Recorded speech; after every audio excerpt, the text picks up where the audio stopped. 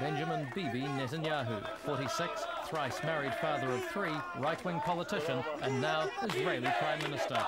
Born in Jerusalem, he lived in the United States. His brother was killed leading the Israeli commando raid on Entebbe. Back home, he was drawn to the Likud party. In opposition, he flipped up the crowd at anti-government and anti-peace deal rallies. He favoured a greater Israel, expanding West Bank settlements and retaining control of the Golan Heights.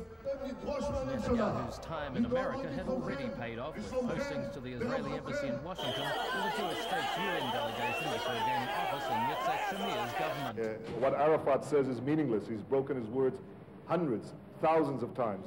But what he wants to do is to use this base, these bridgeheads for a Palestinian state, to annihilate the solitary Jewish state.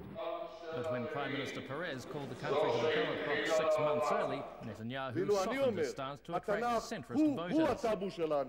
Peace with security became the Likud campaign slogan. The extent of Netanyahu's pragmatism, just how closely he will adhere to the peace process, is now the key to Israel's future.